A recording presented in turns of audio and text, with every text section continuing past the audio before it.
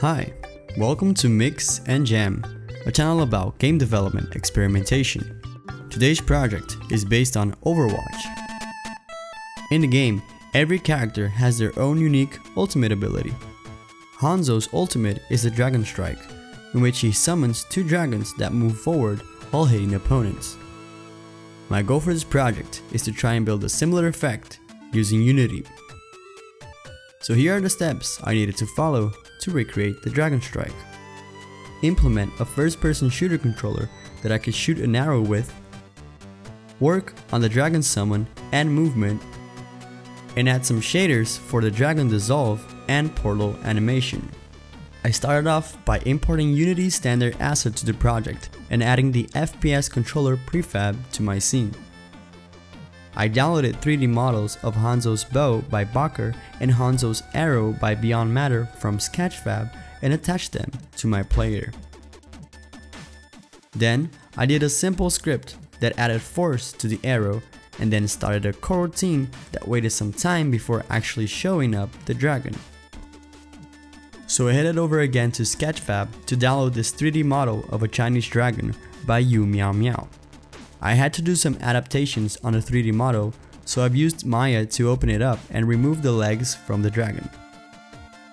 When the dragon model was ready to go, I created a prefab that was an empty game object with a dragon as a child.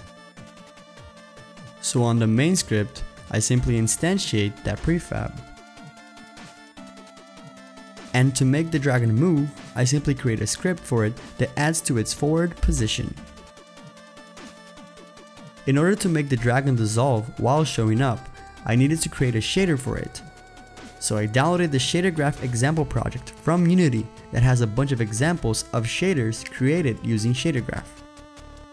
On that project, there's a vertical dissolve example.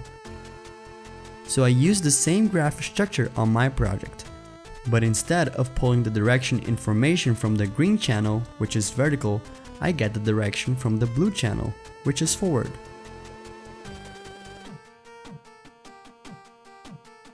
To add a bit of color glow to the model, I add a Fresnel node multiplied by a color node and connect it all to the emission property.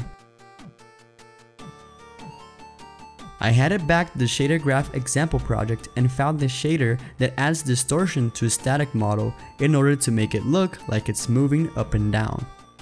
I adapted the same structure from that shader graph to my project.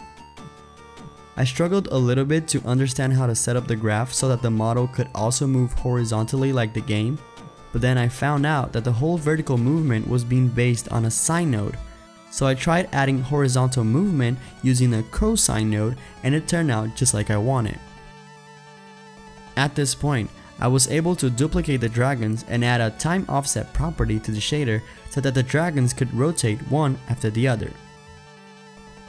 To create the same effect from the portal in which both dragons come out from, I had an incredible help from the Twitter user Alisavakis. He is super good and he even has a blog where he writes cool stuff about shader development, so you should check him out. Basically, he helped me set up a shader graph that moves the UV from the material diagonally with a noise texture while making it transparent. So I created a model on Maya and applied the material with the shader to it. For some polish, I added a trail renderer to the arrow and some particles for when it leaves the bow. I added more particles for when the arrow summons the dragon, like the stretch lines, the smoke, and the shining circle glow. Finally, I added some post-processing like bloom, chromatic aberration, and some color grading. And after a bit of adjustments, this is how it turned out.